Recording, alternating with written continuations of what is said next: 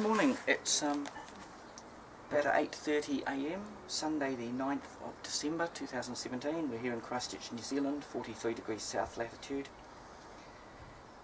It's a lovely warm morning, given that we're early summer and we've had a bit of a run of hotter than average temperatures.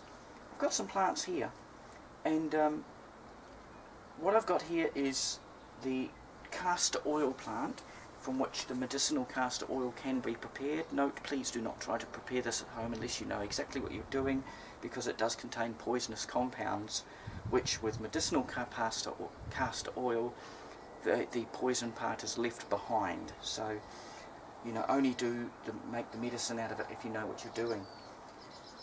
Now, the castor oil plant can really only take a hint of frost, 1 or 2 degrees Celsius, of short-lived frosts.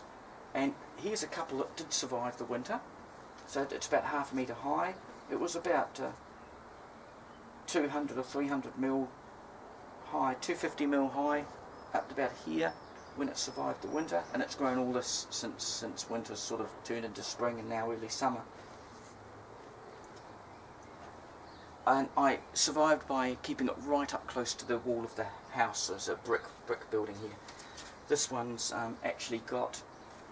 it was also frost damaged, I think a little bit, the cold damaged. You can just sort of see a little bit of fluff there. That's actually a flower, and a previous flower spike. It's actually got these little knobble things. That's actually the seed capsules. Later they will dry like a sort of dry wood, and then you hear them go on the warm afternoons, and they go, and the seed flies off several, couple of metres, 6 feet away. Once you've had one growing in the garden, and only in some particularly mild winters have they overwintered, even with some damage, and then got enough grown the second year to set seed. And the seed, like any seed of a drought-tolerant Mediterranean climate thing, can last many years in the soil, and the hard seed coat slowly breaks down. Here's, and so I had one a couple of years ago over the other side of the house. This one's just sprouted, and they do look like a pumpkin seedling. If you know what a pumpkin seedling likes, or a cucumber seedling when it first sprouts, it's got that sort of fairly similar look to it. So that one's just sprouted, and where I had some growing out the front years ago, I've had several seedlings. This time of year, you get them spring and summer, so I go and dig them up, put them in pots, get them as big as I can, and if that one's, now that's its original sort of pumpkin-like seedling leaves, and now it's got the multi-fingered leaf starting to develop, and as it gets older and older they get more and more fingers, shapes on the leaves. This one's a little bit older again, that's a weed, we'll get rid of the weed. And you see you've now got, what's that, 2, 4, 6, 7 pointed leaf there. These are not castor oil, these are Fatsia japonica, which is the Japanese Aralia. It is sometimes confused with castor oil. Whereas the castor oil plant, even one that's got a bit of growth on it, will tolerate like a 1 degree frost. And as I say, in this climate you can keep some alive in pots right up close to the building. Sometimes might survive with some damage. These will tolerate, well, they can grow them in like Czechoslovakia, so they can tolerate something like -18 of frost or something. Certainly we've had, on those very rare occasions we get a big dump of snow in winter, if it's got any of the little flower spikes coming up going to drop seeds, they do get all killed off by the cold, but the normal leaves are fine. When these sprout, keeping in mind with this sprout it looks like a pumpkin, that's the true castor oil in my left hand, in both my hands. When these ones sprout, you do get this distinctive, almost heart-shaped leaf. It's lost its very first one, it is heart-shaped and not really divided. So once you're used to seeing them, you can tell from even when they sprout. And again, once I had none of these in the garden, but there was one in the neighbour's garden, and then the seedlings just started to pop up, especially where I watered things in potted plants or near potted plants where the water leaked out of them. Lots of little seedlings would pop up.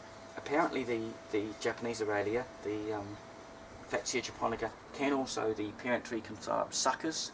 I've not known that to happen here. Whenever I've dug up little ones, they've been just an independent seedling.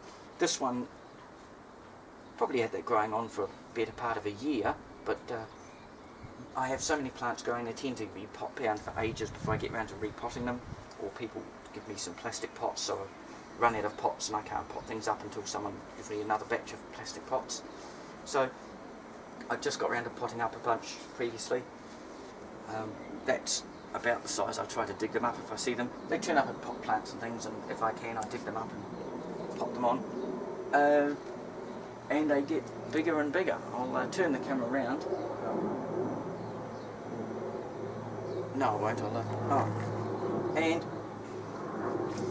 these can be used in a house as a house plant in brightly lit areas, the Aralia, the Japanese Aralia. If you're in places where it's too cold for them to go outside, but they'll certainly go outside pretty much all of England, and as I say,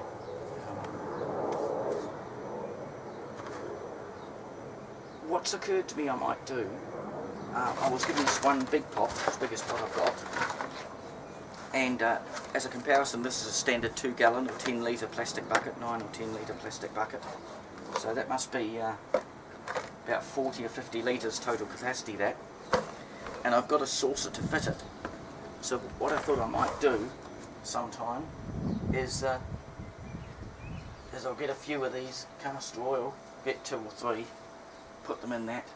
I can have them outside, get them as big as I can this first summer, and then with a saucer I can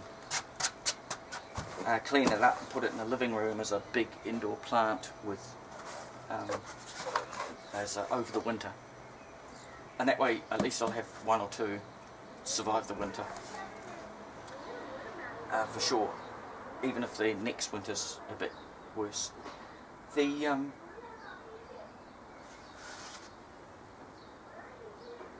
just going back to the castor oil again, the main poison concern is with the seeds, so just a warning that if you've got little children that might eat the seeds,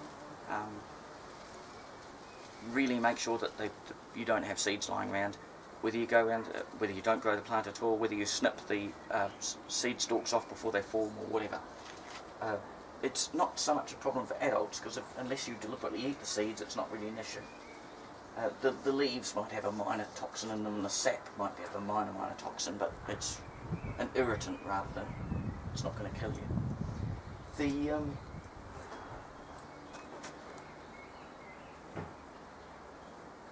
And with castor oil, you see these multi-segmented leaves, which is a nice shape, which is you can see why it would be confused with, in the right hand here, the Japanese Aralia, the Fatsia japonica, and in the left hand here, the castor oil, Ricinus communis, from which the medicinal castor oil does come. The sun's just come out because I'm hoping a bit of cloud would just soften the light a bit. The oil can also be used, it has certain rare properties which make it useful for some industrial uses, so it's quite useful there. But as I say, there's a special way of making the oil that leaves a poison behind. But the multi-segmented leaf, and those leaves can become almost 1 metre in diameter. Under the right circumstances with enough water. So that's why I'm thinking I might try them as instead of just bringing them in late autumn and early winter, sort of bringing a couple in and when they've already been frost damaged and trying to keep them alive. I thought if I get one as a nice looking plant in a big pot and then bring it in early autumn, even before the cold started to damage it. So I might pot that up.